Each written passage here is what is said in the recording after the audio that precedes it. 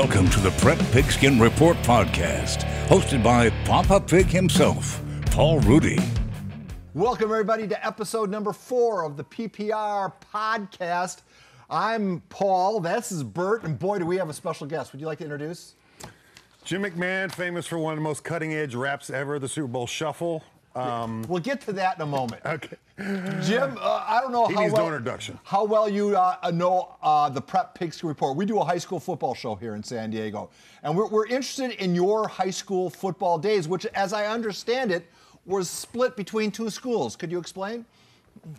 Well, I grew up in San Jose, California, from the time I was almost 3 until I was 16. So I played my first 2 years of high school ball in San Jose, which was nice because we got to throw the ball quite a bit. And then my dad's job moved him to Roy, Utah, my junior year in high school. And when I got up there, they were actually running the wishbone. I'd only seen that on television. So it was, it took me a little bit to figure that out. But yeah, it was two totally different programs and offenses, but it's still high school football. Hey, Jim, you have a well-documented Mike Ditka relationship. Who was the best coach you've ever had? I mean, high school, youth, anywhere, up until pro. Yeah, who changed your life?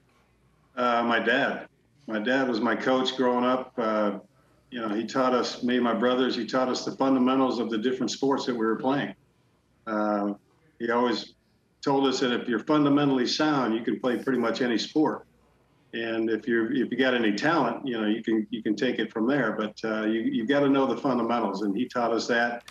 Taught us how to win, taught us how to lose the right way, and yeah, he was very influential in my career. Bert tells me that when you're, even as an accomplished NFL career you had and as a college career that you have, that when you think back on your football days, they often go back all the way to your high school level. One, is that true with you? And two, what's your favorite high school memory? Getting out of high school.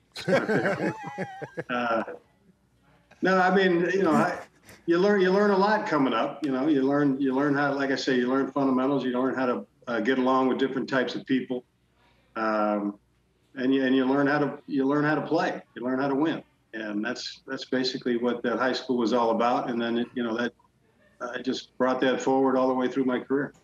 Hey, you don't come off as a good Mormon to me. How do you end up at BYU? Because you would be. I remember growing up and watching you, you know, in high school and college, and BYU. I just never was a fit for me. I couldn't put the two together. How'd that happen? Well, when I, you know, like I said, I started as a sophomore in California. Had I stayed there, I might have ended up somewhere else. But when I moved to Utah, I kind of got lost in the shuffle. I did go back to some big schools, Nebraska. You know, Oklahoma State. I went up to Boise. I'd never been to Idaho. But my biggest thing back growing up was I wanted to play baseball, and baseball was always my first love. I still love the game. So I wanted to go to a school that would allow me to play both sports. And the only 2 schools that said I could play both was BYU or Nevada, Las Vegas. And Vegas was my last recruiting trip. It was a lot of fun. I came home from Vegas and Pops, I'm going to Vegas. And he said, no, you're not. He wouldn't let me go. He just didn't think it was a big enough school at the time, I guess. I think he might have been worried about me going on to the next level had I gone to Vegas, but I wasn't worried about that. I knew I was good enough to play at the next level, but I wanted to have a little fun in college too, like everybody else seemed to have. But unfortunately, or fortunately, you know, it worked out pretty well, but I ended up, you know, going to BYU. I got to play. I played baseball my freshman year. I played about 8 games. BYU said I could play baseball, but they didn't say I couldn't get out of spring football practice. Oh. So I would play a game of a doubleheader, and I was playing in the outfield, and throwing the ball from the outfield is a hell of a lot different than throwing it from the pocket. And since football was my scholarship, I ended up, you know, just sticking with football after about 8 games of baseball. I can see the comparison. I watched Casino the other night. You know, Mob, Las Vegas, or Provo, Utah. It's the same thing. You would have fit in better there. Jim, do you have any recruiting stories that you can share with us? How often did your phone ring? Well, like I said, I didn't get, you know, as many offers as I would have gotten had I stayed in California, but, you know, I had plenty. like I said, Nebraska was probably the biggest school at the time that was recruiting me. Being raised Catholic, I always wanted to go to Notre Dame, and Notre Dame was, they didn't recruit me, so passed on that. But yeah, I think it all worked out. Tell me, I know you love to do this. Can you sing the Super Bowl Shuffle, your part for me, or no? No, I didn't want to do it the first time. I'm not doing it anymore. Yeah, that was cut in later, wasn't it? Yes, in fact, Walter Payton and I, we didn't go to the taping. They ended up taping that stupid thing the day after we lost to Miami on a Monday night down in Miami. So, we got back to Chicago probably 3 or 4 in the morning. You guys had to be at the studio the next day. I think it was 8 or 9 in the morning. They were there for probably 8 to 10 hours. And Walter and I had told them we weren't going to go because that wasn't part of the original deal. The deal was we're going to make a record, and the proceeds would feed the homeless on Thanksgiving and Christmas. That was the preface. And so, we all did our speaking parts for the record. And then about 2 weeks later, Willie Galt came to us and said, "Hey, you guys, we have to do a video now." And then we said, "No, that wasn't part of the deal." And he says, "Well, when you make a record now, you have to do a video too." And I said, "Well, that wasn't part of the deal." And Walter and I both said, "Look, we're not coming." And we didn't go. And so about a week after that, they came to us again and said, "If we don't do our parts, we're going to get sued." So what you see in that video is a couple of guys that had to do their parts after practice in the racquetball court at Hallis Hall. Yeah. So it was. That's one pissed off white man you see in that video. But it became a signature moment for a signature team. When's the last time you've watched it start to finish? Oh God! Everywhere I go, that seems to pop up. I was introduced this year up in Lake Tahoe with some of those lyrics, and that's probably why I play so damn bad this year. Got me off on the wrong frame of mind. People still talk about it. It was kind of cool at the time, I guess, but doing it was not all that fun. Hey, you had a pretty good relationship with Walter Payton. What's it like playing with him? And we had that. The other part was you and I have the unfortunate experience, worse than the Super Bowl Shuffle, of both seeing Refrigerator Perry naked in the locker room. How do you come back from seeing something like that? Because I still can't. And I was wondering if you could and help me out a little bit. Well, playing with Walter was a blast. He was a great teammate, a great football player. Still the strongest guy I've ever met in my life. I mean, he was probably 208 pounds of rock. I mean, the guy just solid everywhere. Just did not want to be tackled. The guy never ran out of bounds. He was always looking for somebody to hit. And it was just a pleasure to play with. He wasn't one of those guys that ever said anything in the huddle, like, give me the ball, do this, do that. He just did his job, and he did his better than anybody I've ever seen. Everyone knows about that Super Bowl ring, but you have 2 Super Bowl rings, do you not? I was lucky enough to be with the Packers back in '96. I was backing up Brett Favre. We had a good football team there and ended up winning the Super Bowl there. How was that relationship? I haven't seen Brett in a while. I'll probably see him the first part of October. We're having our 25th anniversary of that Super Bowl team up in Green Bay this year. And hopefully he'll be up there. I know I'm going up, and look forward to seeing some of the old guys and have a little fun up in Green Bay. But you had that swashbuckling style before anyone knew the name Brett Favre. Did you guys get along? Yeah, I mean, he was fun to play with. Great competitor, very, just a tough kid. Just loved to play the game. He didn't do everything correctly, but he did enough to get us a Super Bowl win. And like I said, he was a great competitor. He would hit the free safety in the chest with the ball at least once a game. And Holmgren would look at me and go, "Why did he do that?" I said, "Hell, I don't know. I just got here. You've been there with him for 4 years." But he just loved to play the game and loved to have fun. We always had a good time in the meetings. Just a fun guy to play with. Hey, I'm sure you heard this one, the Charles Martin sack where he kind of like body slammed you. What did that change for you career-wise, or that year at the time? Like, how'd you respond to that? Because I think you lacerated your liver or something, didn't you? Or broke a rib, or you did something? No, that was a couple of years prior to that. But that was actually the start of all the head problems I've been having for the last 20 years. the doctor, when he finally saw me, said, the only way your head can get this screwed up is if you get dumped on top of it. And I said, well, I've got the film clip of it. He just kind of picked me up from behind after the play was over. I wasn't ready for it. And just, from the time he grabbed me till the time my head hit the ground was probably about a half a second. Right. And, I just remember laying there thinking, what the hell happened? Who hit me? I had no idea. I was a little dinged because my head was the first thing to hit the ground. Everybody thought I had blown my shoulder out on the play, but my shoulder was already gone from week 1. So, that was not a fun experience. And like I said, I'm still suffering because of that. You experienced the Bears-Packer rivalry from both sides. Which was the more fun side? Well, when I was with the Bears and playing the Packers for 7 years, it got pretty ugly. I know Forrest Gregg and Mike Ditka didn't get along. They were both the coaches, and I think that trickled down to the players. And it got pretty ugly there for a couple of years. And so it took me, I probably should have went to Green Bay 2 or 3 years prior than when I did, but I just couldn't bring myself to go up there because of what had happened. And I finally realized that, Mike Holmgren's up there and, things are going to be different. And, I don't think Green Bay took the rivalry as hard as the Bears did. When I was with the Bears, we did not want to lose to the Packers. I think I only lost once to them in 7 years. And so that was the way to play it. I mean, Bear Packers is always a tough game, whether or not they're any good or the Bears are any good. It's always a tough game. You bring up the CTE issues that you are dealing with today. Knowing what you know now, and and your health as it is right now, would you do anything different? Would you still play football? Would you still advise kids to play football? Where are you on the game right now? Well, I've got 5 grandkids right now, 4 grandsons, and I've talked to my kids about it. I said I wouldn't let them play until they were at least juniors in high school, because physically their bodies are not ready to put on a helmet and put it, and hit people with your head.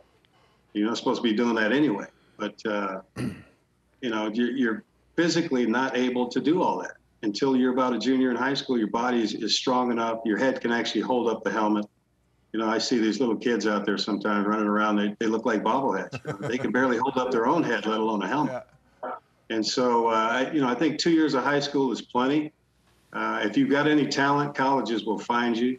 And the same as in the pros. Not everybody in the pros is from, Alabama or USC or Notre Dame. There's a lot of, they find talent everywhere.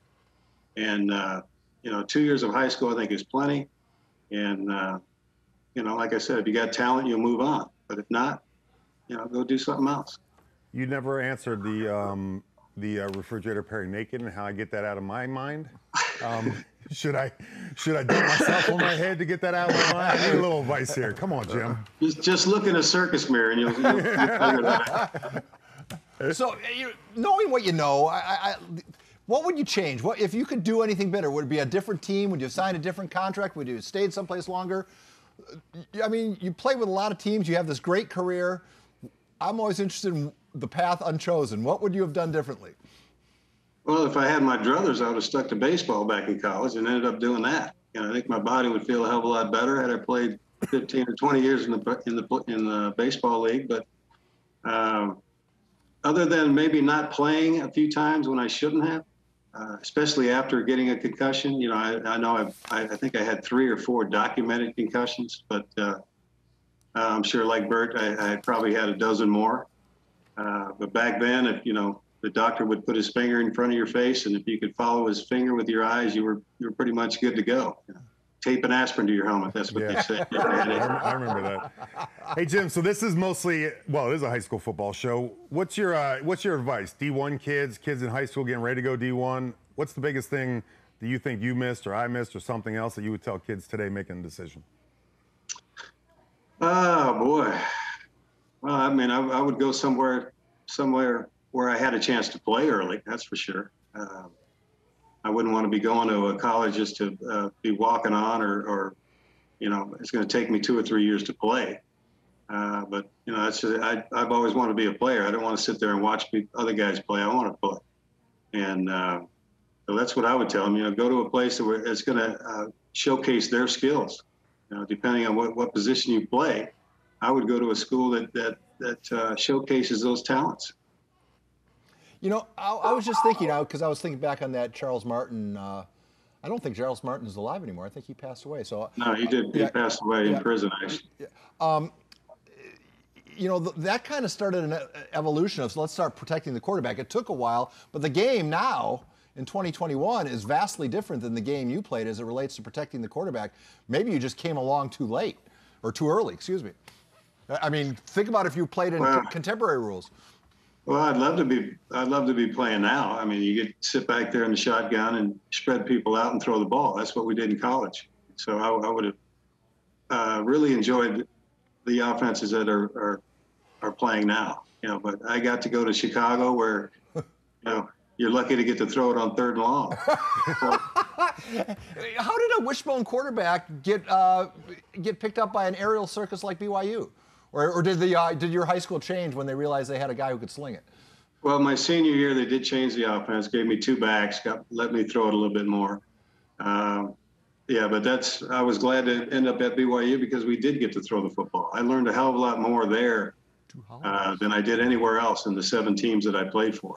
I mean, I learned a lot of football, a lot of defenses, and what most people don't understand is you got to understand what your guys could do, and not only what they're doing across from you, but what can your guys do against that.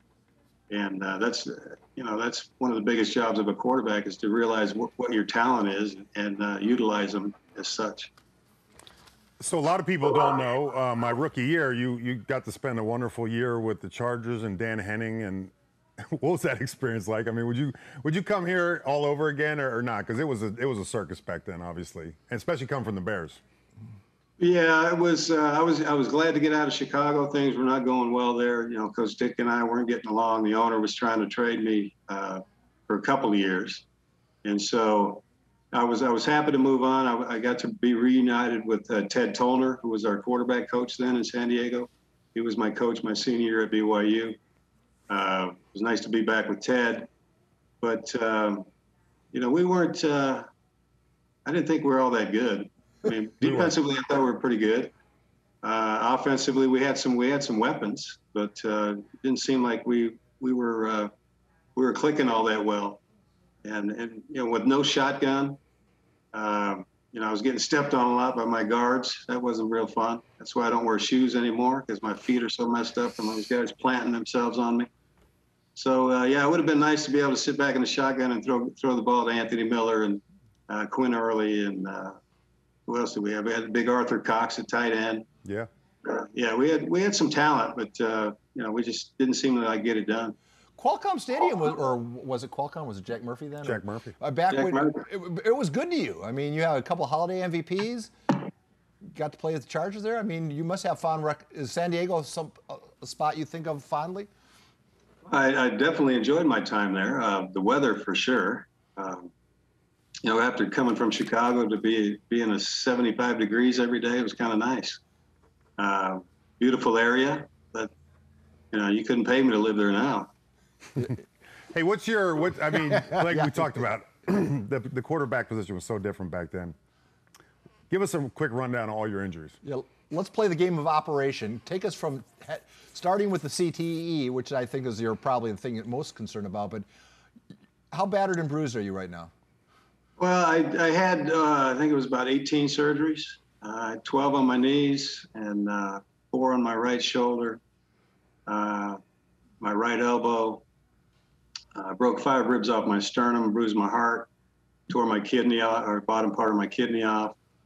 But other than that, I feel pretty damn good. And your feet. Yeah, and your feet. And my feet. I do need another surgery on my ankle. My ankle's actually falling sideways right now. From playing with, they kept telling me it wasn't broke. Kept trying to play. It was actually broken 2 places, and I'm starting to feel that now. But other than my ankle, I think I need my right shoulder replaced. It's hasn't been right since 1986 when they first operated on it. It still bothers the hell out of me. I don't sleep well. Every time I roll over, I wake up. So I need a couple more, just little tune-ups, and I think I'll be fine for a while. So let me ask you one more question, because people don't realize this either. How many, if you could put a count on your time in the pros, how many shots do you think you got in the locker room to play or at halftime or to continue to play? Ooh, I wouldn't even know. It would be in the hundreds for sure. Yeah, people don't realize that now. Jeez, well, does that still happen now? I don't know. You think it still happens? Because they always, you know, when they always say we're going to take him to the locker room and take a look at him, that usually means he's getting a shot. But I don't know if it still happens now. But it was just, I mean, I think I probably had 100.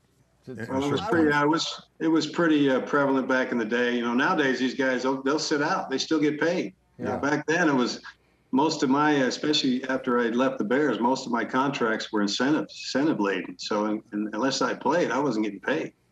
And so whatever it took to get out on the field, I would do it because I needed to get paid. I had 3 little kids at the time, and you know, I needed the money.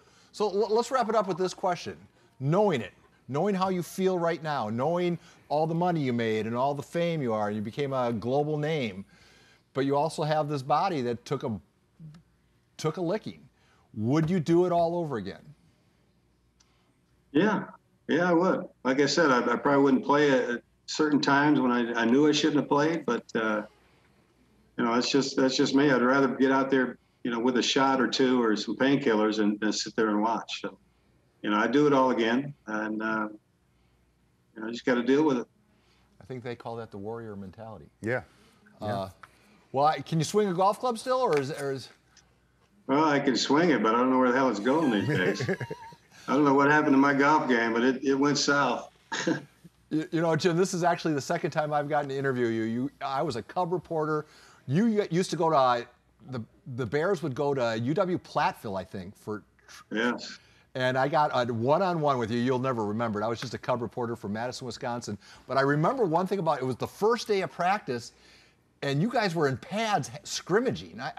None of this easing into it. Day one, you were, you know, 11 on 11. I just thought, God, that in high school we got 3 easy days before we even put helmets on. Was that just Mike Ditka, or was that the sign of the times? No, that's how it was back then. You know, Mike was an old school guy. He says you don't learn anything by being out here playing patty cake. You know, football is a game of contact, and we had a lot of contact. In the 7 years I was there, we were always in pads. You know, Wednesday, Thursday, Friday, you're in pads. Everything was live. You know, there was no, you know, buddy groups. You know, Buddy Ryan wasn't going to give an inch. Mike Ditka wasn't giving an inch. So, you know, there was fights every play. There was, you know, our practices lasted 3.5 hours because of the fights. You know, he had to get through all their scripts. And so, and then after beating the hell out of each other, he'd run us to death, you know. So you wouldn't recognize training camp today. No. Now it's like Club Med. I didn't recognize it when I was with the Packers in '96. I mean, we only had pads on maybe once a week or twice a week at the most. And that was in training camp. And I remember these young guys would be complaining about that. And I go, you guys you don't know how good you have it. You could be in pads every day for 6 weeks. And, back in the day. Beating the hell out of each other. But, you know, the way it is now, I think that's why a lot of these guys, you know, when they get a little bit nicked, they have a tough time coming back because they're not used to getting nicked. Well, on that note, we will call it a conversation. Thank you for making so much time available to us. It was a hoot. All right, guys. Thank you, Jim. All right, have a good day, Jim. All right, Bert. Talk to you later. Bye.